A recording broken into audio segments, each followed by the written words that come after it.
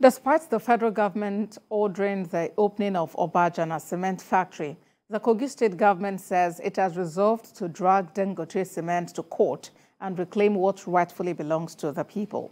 The decision was taken at an emergency meeting between key government officials led by Governor Yahaya Bello and representatives of different ethnic groups in the state on Thursday. A statement signed by the State Commissioner for Information, Kingsley Fanwo, said all stakeholders at the meeting, which ran into the early hours of Friday, resolved to head to court in the interest of the people and generations to come. He said the governor made it clear there was no going back on the state resolve to reclaim its asset. He said the government of Kogi State will not compromise the interest of the people of the state to reclaim their rights in the cement company. He concluded that the government shall be non-violent in its approach, assuring green pathways to success for the people in the battle for the economic future of Kogi State.